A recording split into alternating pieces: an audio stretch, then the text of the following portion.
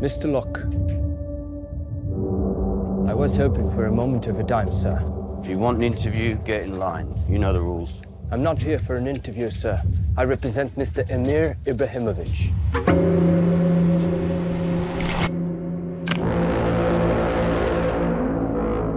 You have done my people a great service. I've seen all the records, interviewed the doctors. Doctors are cheap. You saw the body. Ivan Novak is dead. I don't believe that. Neither do you. I could go in alone. Confirm his identity. And then what? Kidnap him, like the others? Spark a diplomatic incident?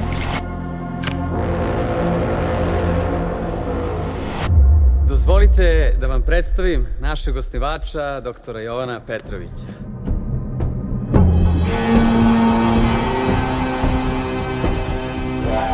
I know what it is to deceive myself. We deceive ourselves about the goodness of our nature, the state of our lives. I've been here for 48 hours. Evidence is required. Until one day the darkness bursts forth. Are they the same man? Are you the same man you were 25 years ago?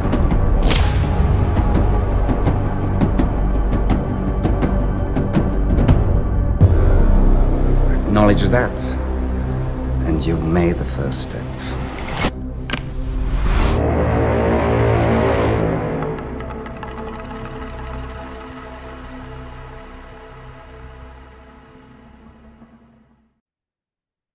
Hi everyone, Simon Foster here from Screen Watching. Here Be Dragons is the story of a UN war crimes investigator who's given the opportunity to face his demons and forge some sort of justice by returning to Serbia in search of a war criminal. Alastair Newton Brown's debut feature stars the terrific Nathan Clark Sapsford, who joins us ahead of the film's home entertainment release via Defiant here in Australia and check with local distributors of quality cinema in other territories. Welcome to Screen Watching, Nathan. It's so good to talk to you. Oh, it's great to talk to you, mate. It's a lovely blog you've got there. Thank you. It's a very contemporary story, of course, but stylistically, Here Be Dragons it's also a very authentic throwback to the great international thrillers of the 70s and 80s, like Day of the Jackal or Gorky Park, those sort of films that I grew up in. What was the what was the mood board like for the shoot? What films did you and Alastair look at for inspiration? Well, the mood board would have been a lot of The Third Man. Wow, great. Orson Welles, and like the references that you make. You know what I mean? Such an amazing palette in Belgrade in the winter, because it's just like, you know, these Gothic trees with no leaves on them and these like incredible socialist buildings. And I mean, you know, a forbidding sort of outside belies a very warm exterior of the place. But yeah, I mean, that's exactly it. I mean, the idea was to sort of make a noir film, a thriller, a classic, as you're talking about, you know, the sort of thing that we would like to see in the past. And and then sort of have like, you know, the underneath the other things we're trying to, you know, sort of bring up and create a bit of moral ambiguity and that sort of thing. But yeah, that was really it. You get to play a very damaged psyche as David. How did you approach physically manifesting this character's darkness? You give a very still, very focused performance. Yeah, it kind of was the idea. And it's great that it translated. I felt a stillness would be really useful, and Alastair liked that too. And I think it was, you know, just really having it all going on behind the eyes. So yeah, I mean, in terms of approaching it, it's just, I just tried to do the best that I could to serve David, who I thought, you know, is trying his hardest to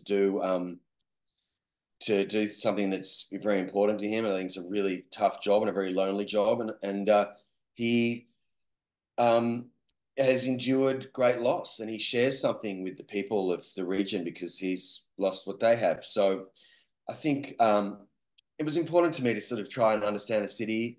To, to be honest, it all sort of came together for me when I put the coat on. It's like Indy with his hat. I get it. Yep. A bit like that. I mean, and like, it depends. Different roles, like shoes can help, or shoes weren't helping. I brought my own. Like, it was like, there's something about that coat is, I mean, it was custom made for me by this amazing Serbian seamstress who, like, just chain smoked, and we're both chain smoking this balcony. She measured me up and spoke no English, and we just sort of, with this deep throaty laugh. And she'd done a lot of opera. She'd done a lot of, kind of really extraordinary things. Wow. And in the Balkans and in Europe and in Vienna and in the States and all of this. So I don't know. Something about putting that on just went, oh, here we go. Like pop the collar. Like, here I am. This is the armor. This is the, Yeah. Let's go do it. So Alastair, he loves your eyebrow ridge. He loves this intense stare you have. There were long sequences of the film where you don't blink. In fact, it became a bit of an obsession of mine when I was watching it. There's a scene towards the end of the film when you're walking towards the meeting, and you take a little branch in the face. You get some leaves in the face, and you don't blink. And I'm thinking, who takes a branch to the face and doesn't blink? This is extraordinary. It's a very intense performance, and congratulations on it, because I was completely hooked. Had a lot of Clive Owen to me as well. I thought there was a real sort of intensity that reminded me of Clive Owen's best work. yeah, oh God, I was just watching Children of Men again the other day, and Wow. I was like, oh God, he's good in that. God, that's a good film. And yeah.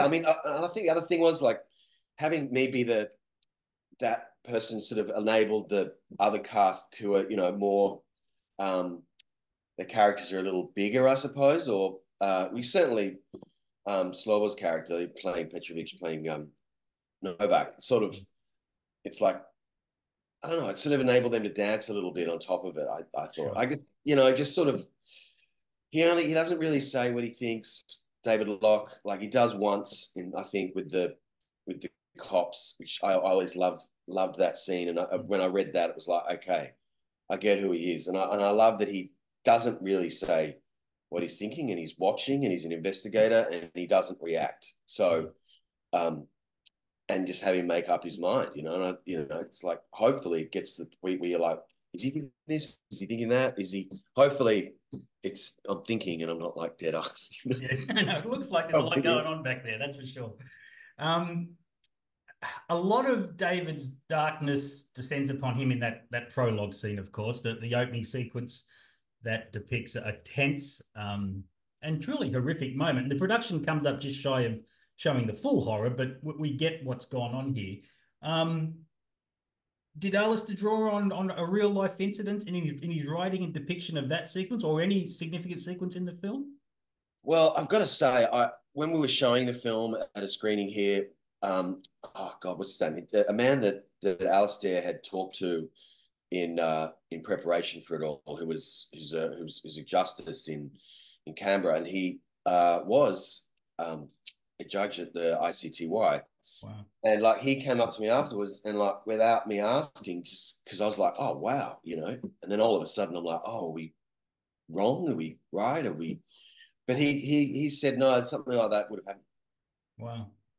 And which just made it even more horrific. It just took me back to it, just like a dump truck like that. It's and sadly, it's playing itself out today. Lessons haven't been learned, and we've got Europe again since first time since Balkans. You've got the Middle East. It's so it's hopefully it's something that speaks to people in a broader sense of conflict zones and people in ideology and nationalism and like the real people who lose everything, and if they survive it, they're damaged forever. So that raised an interesting point. I guess you're working with actors like Slobodan Bestic and Maria Bergam, and I imagine a lot of the crew who have directly or indirectly been impacted by these kind of events upon which the narrative is based. That's a lot of responsibility for two young Aussies to take on in the middle of Serbia. Yeah, I mean, it could be daunting at times.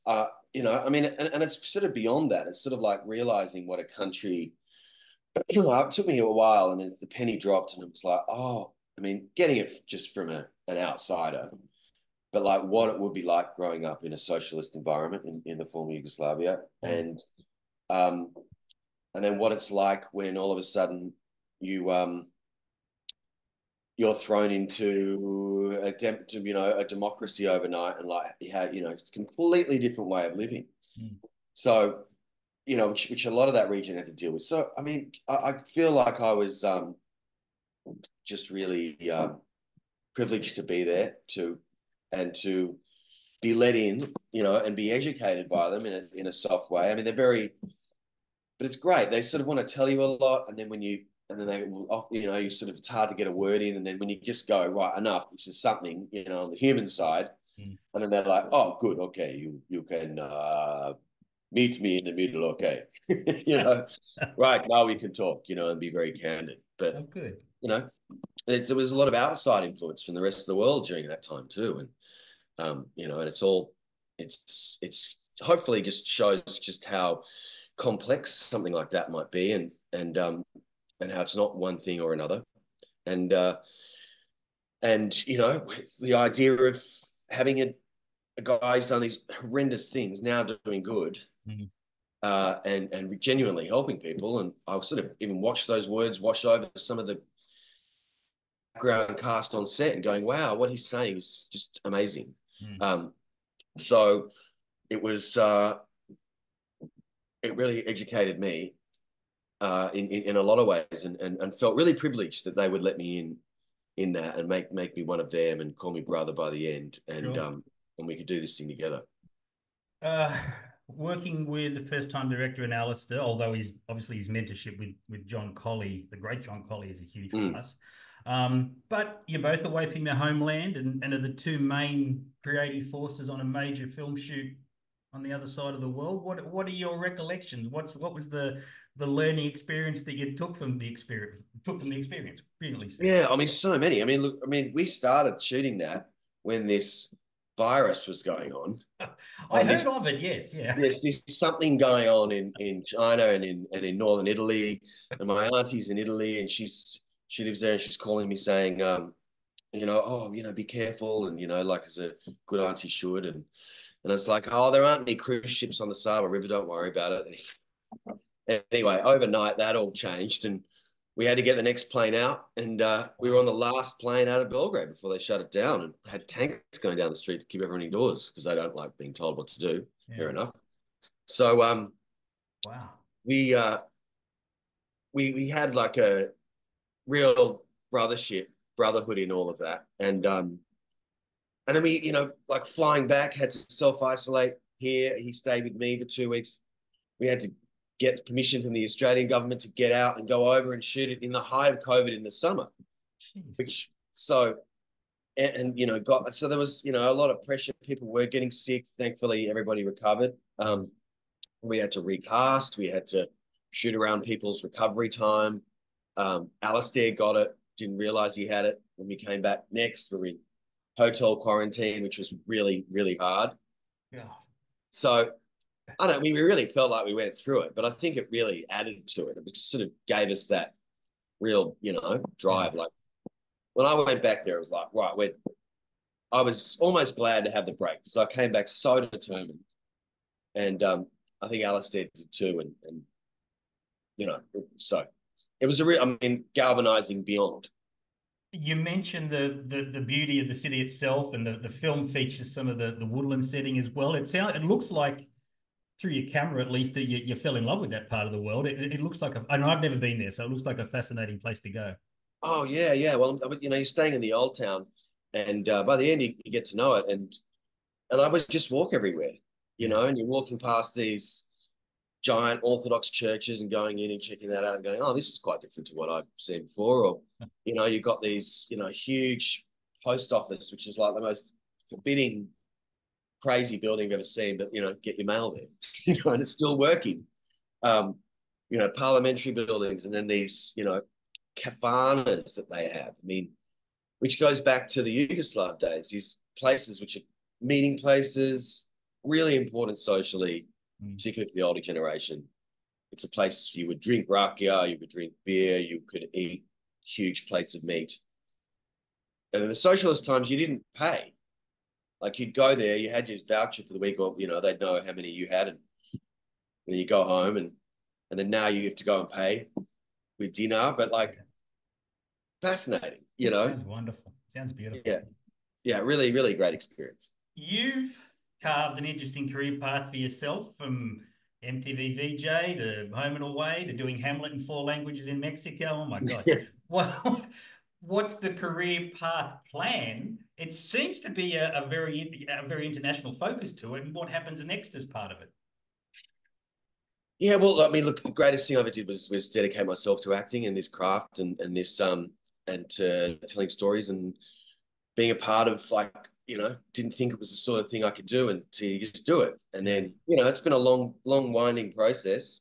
And I've had some great experiences. I mean, even, like MTV was great. Got to meet some people and excite people about music. And so now being one of the people who make films and make part of the art making process is a real privilege. I mean, personally, I spend time here and in the States, and I have a story I want to get together in Detroit. I've been spending a bit of time in Paris because of my girlfriend's work, and lucky enough to speak French from when I was a kid. So I just so I've got a story I want to do there. So wow. I don't know.